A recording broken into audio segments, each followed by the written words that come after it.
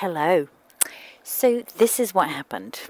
When I woke up that morning in April that year, and I realised that I was no closer to reaching the goal that I'd set for myself about 3.5 months earlier in January, to read 10 books, just 10 books that year. It's not as if it was a really big goal.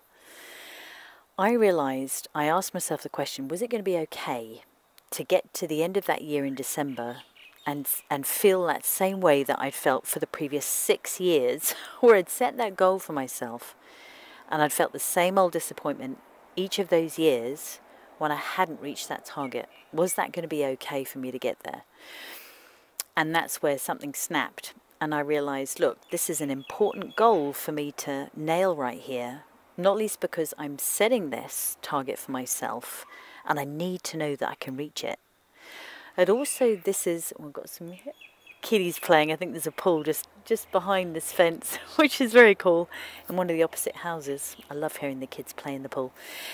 And I realised that this could have an effect for me in many areas of my life, not just this goal. So I made a small yet subtle adjustment. And that December, I was celebrating and feeling like $1 million. I was celebrating having just finished my 23rd book that I read that year. So, your best guess.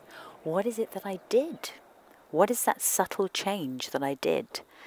I am all ears. I would love to hear. Post below or share on this week's Facebook Live, Fee Friday Live, when we share about this topic and we go a little deeper. And have a fabulous one.